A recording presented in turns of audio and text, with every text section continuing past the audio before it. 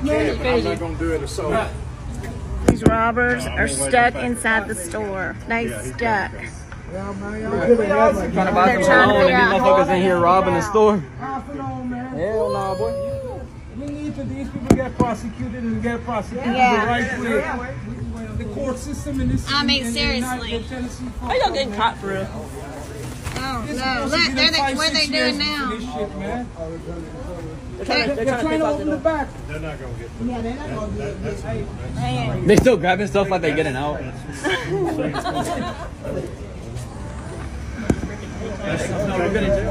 Man. Here they come, here they come, here they come. Here they come. Here they come. I can't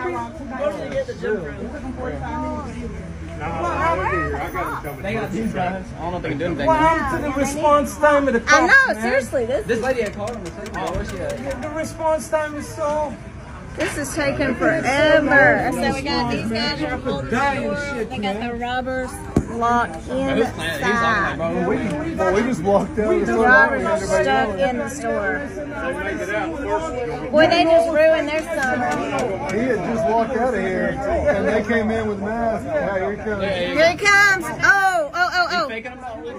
All right, guys, so we got to talk about a story that would be a feel-good story if it wasn't for the George Floydification of America that has resulted in a national police shortage, okay? It's to the point now where there really is no point of having police in certain situations due to the fact that it takes police forever to arrive. And once they arrive, a lot of times they really don't do anything. They might write a report. They might not write a report.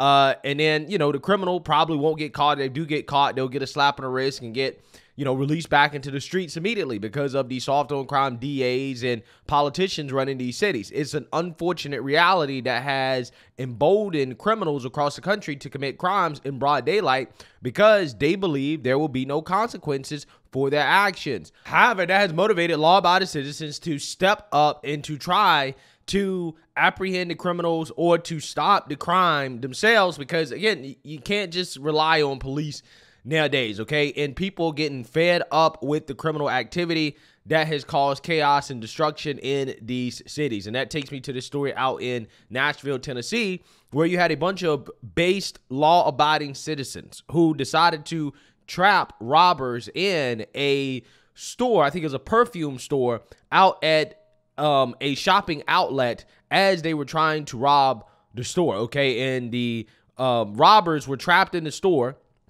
They couldn't get out, and they were forced to try to get out the back door before police arrived. And I want to cover this story because, again, this should be a feel-good story, okay, if we were in a society that was operating correctly, but because we're not, unfortunately, it seems like the robbers got away despite the efforts from the law-abiding citizens. So I want to talk about it, but before we get into it, we have to have a word from the sponsor of this video, Noble Gold. Gold is on an unstoppable run. It has went up 81% over the past 5 years and almost 20% over the past 12 months. It is happening. Central banks are ditching the dollar and U.S. treasuries, and they are buying more gold. The good news is that it is predicted to go up even more. UBS predicted that gold could go up to $5,000, and at Noble Gold Investments, their phones are ringing off the hook. And that is because everybody wants to protect their retirement with gold, and you can do it as well. Noble Gold Investments can help you secure some gold to protect your future. From day one, you work with the same dedicated all-American expert. Whether you are a beginner or an experienced investor, Noble Gold Investments will help you get all the help that you need. And this month, Noble Gold Investments is offering a free 1/4 ounce gold standard coin when you open up a qualified account. Go to noblegoldinvestments.com. That is noblegoldinvestments.com. And don't forget, there's a risk with every investment, and there's no guarantee of any kind. Effort caught on camera at the Tanger Outlets in South Nashville yesterday. Bystanders say they tried to block in a group of alleged robbers there at the mall, but the suspects would get away before police arrived on scene. Our Steve Mailing joins us live in studio. So, Steve, how did all of this happen? Well, Tracy, not only was the effort to actually keep them inside caught on camera, but we were also able to track down video of their daring escape. Now, I spoke with one man today who was inside the store when this all first broke out. It was anything but a typical Saturday in South Nashville for Tanger Outlets shoppers, especially for Preston, who asked we only use his first name. And then I saw a cologne store, and I was thinking, you know, I need some new cologne. Preston is talking about perfume mania, which little did he know would be the target of what appeared to be a quick burglary. All of a sudden, I hear them start yelling. They saying, y'all can't be in here, get out of here. So I turn around and see 3 or 4 people walk in, mask, hoodies on. Preston says alongside the workers, he ran out of the store, but he didn't go far. He garnered the attention of bystanders who worked collectively as a group to take action. I've never seen it happen before, so I was a little in shock. I just doing what I thought I should do. These robbers are stuck inside the store. And that's where we pick up the story here, through the eyes of Preston's mother's phone. As about half a dozen bystanders held the door shut, she got it all on video. Now, as you can see here, it looks like there's a security guy right there. Now, again, what is the purpose of the security guy? What's the purpose? See, this is what I'm talking about in terms of our society being ass backwards, okay? Like, I understand that there has to be a process to become a law enforcement officer, but I don't understand hiring security if all they do is just stand there, right? I don't get the point, okay? They should actually, I don't know, do something about this. I don't know. Maybe I'm wrong, okay? Maybe somebody should educate me on this, but I'm just saying, I don't see the point. And this is something I've seen with so many different stories, even the ones in California where you have the mass retail theft. The security guys are standing right there. The companies will hire security folks, and the security folks can't do anything, can't do nothing about it, can't touch them. Again, it's crazy. It really is. Here they come. In the video, albeit a bit grainy, you can see 4 people in hoodies and masks inside the store. Running around the store trying to break through the cash register, break through all the glass, get all the cologne out of the drawers and stuff. Even with the fortified group effort, They're trying to break the door down. They eventually broke out the back door. Witnesses say the suspects were gone by the time police got on scene. Which is a damn shame. And again, what do you think is the reason that these young scholars are robbing this store, right? AOC would say because they hungry, right? Maybe it's because they don't have any running water and they smell bad. So they need to get some perfume, right? In order to smell better. Maybe that's it. I don't know, okay? I'm just saying that the progressives will try to justify this type of stuff and say, well, there's something they don't have that they need, and this is why they're doing it. They're doing it out of necessity. Well, no, what they're really trying to do is that they're trying to steal the perfume and then sell it online, okay, in order to make money instead of getting a real job. Preston says all of the people who helped say they're tired of dealing with instances like this at the outlets. And they've said this happened a lot in that area, and like specifically that mall. The other people just seemed really upset about it because they were living in the area. It's upset that it happens so often. They're tearing this place up. Well, now the video may stop before the alleged suspects actually get away, but our story doesn't end there. Now, Preston had mentioned security told them the people who got away actually found their way onto I-24. Now, we checked out the footage around 3 p.m. yesterday afternoon. As you can see here, you could see a person running along the side of the interstate. Then not too far behind, 2 others will join them. Wow. All of the people wearing hoodies here match the ones in the store's video. Now, they'd eventually jump out into a lane of traffic, stop a car, hop in, and take off, Tracy. Holy cow. But hold on here. Police were there, you said, at the time of this crime. So how could these guys evade police like this? Yeah, well, Tracy, people I spoke with say it actually took Metro PD about 30 minutes to get on scene. That whole time, those people outside standing in front of that door trying to keep them inside before they broke out the back. Now, we reached out to Tanger and Metro PD. Metro Police told me the report for this incident is yet to be filed, but they were originally called out for a fight outside of the Victoria's Secret right next door. And they say they were told about shoplifters at Perfume Mania. Tracy. That is not something you see every day, especially that video on the freeway. Thank you so much. Yeah, so pathetic. Okay, what you just saw there was a response time that is unacceptable. But again, it's not necessarily the police's fault because they are severely understaffed in Nashville. In fact, if you guys remember, the Metro Nashville Police Department is the same story that I did probably maybe a few months ago, where they were so desperate that they are like trying to recruit female police officers.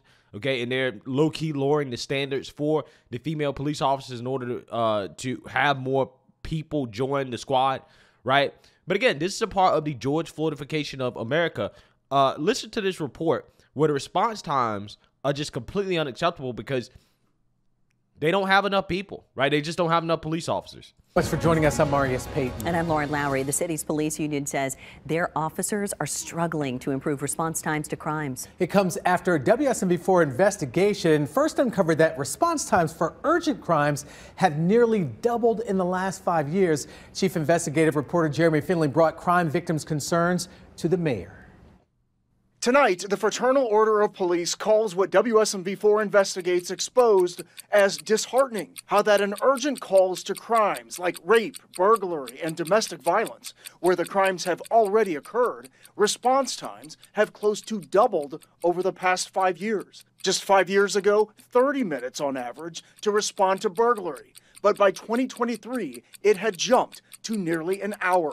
It took Metro Police more than 2 hours to respond to the theft of Cody Herman's Jeep. When you made the call, how quickly did you expect police to get here? 15 to 20 minutes. Now the FOP is weighing in. Writing to WSMV4 Investigates, they are disheartened to learn that response times have become a point of concern for many in our community. And without significant increases in staffing to counter this growth, Metro Police will undoubtedly continue to struggle to meet the reasonable expectations of Nashville's citizenry. Yeah, I mean, at this point, there is no reason to have police. I mean, let's keep it 100. If they take an hour to get there, right? Just imagine somebody breaking into your house and you call the police and they're not going to be there for an hour. What is the point? Again, this is why you should be armed, okay? This is why you should be armed, okay? And this is why you should be especially fearful of Democrats in these Democrat-run states and cities that want to take away your right to defend yourself while also at the same time defunding police, demonizing police, making it a lot more difficult for people to want to be police officers. Yeah, what happens when you're in a situation like that? Well, you got to fend for yourself because the police aren't going to protect you, but the criminals are still going to have the guns. They're still going to try to rob you. They're still going to try to harm you. And this is, again, why you have to be armed. You have to protect yourself. You have to police yourself. Police are just not reliable in 2024. And again, this is Nashville. Nashville, which I believe is a liberal city, but at the same time is in a red state. But again, their police are struggling. Average response time of 60 minutes. So in that last video that we saw, the police actually got there fast, right? 30 minutes was fast for them, okay? Even though you would think that that's slow, super slow. And again, a normal, sane world, right? Where you expect, okay, police will be on the scene maybe 10, 15 minutes, right? No. 30 minutes. And that's quick. That's quick compared to the average, which is an hour, one whole hour. Again, there's no point in calling police. No point. This is a complex problem. WSMV4 Investigates took our findings to Nashville Mayor Freddie O'Connell, including that the city is down 170 officers. But O'Connell says the violent crime rate is dropping, citing a strategy to overlap 10-hour shifts, so more officers are working during peak crime hours, and trying to graduate more officers from the academy. While it's frustrating if you're ever the victim of a crime not to have somebody be there, in the whole of what's happening in the city, the overall strategy of Chief Drake, the overall investments we've made in police and community safety have resulted in a drop in crime. Still, the FOP isn't satisfied, telling WSMV4 Investigates we stand ready to sit down with Mayor O'Connell and his administration to discuss the various ways that can bring real solutions to the looming staffing crisis. Jeremy Finley, WSMV4 Investigates. For context, here's the crime stats from 2023. Violent crime overall was down by nearly 2%, including robberies and murder. But property crimes overall, like burglaries and car theft, rose by more than 15%. Now, again, when you put that in real context, in regards to what were those statistics before the George Floydification of America, you'll probably see that crime is still up since then, right? Again, this is the tomfoolery that these people try to pull on average people, where they say, well, crime dropped a little bit in 2023, therefore crime is declining, right? And defunding the police works. We don't need as many police officers. When it's like, again, when you look at crime, okay, and the trends of crime since 2019, before the George Floydification of this country, crime is going up. It remains elevated, okay? Like, for example, look at these statistics from the Council on Criminal Justice. Since 2019, homicide was 18% higher, okay, in 2023 than compared to 2019. When you look at gun assault, 32% higher. Motor vehicle thefts, 105% higher. Carjacking, 93% higher. Aggravated assault, 8% higher. You have robbery, 1% higher, which some of these I don't believe, like the larceny and the robbery. Again, these happen to be the ones that, you know, they don't really report that much, okay? And shoplifting, okay, like, for example, this one right here, they say is negative 2% lower than 2019. I don't believe that. Why do I say that? Well, again, it's because these are the crimes that happen to not get reported as much, right? And the police are less likely to do anything about them. The criminals, if they get caught, they're less likely to actually face any real charges or anything like that. So I don't really believe those, right? Those are the less reliable ones. But again, when you look at homicides, assaults, you know, car thefts, things like that, like, again, the worst ones, right, up significantly from 2019.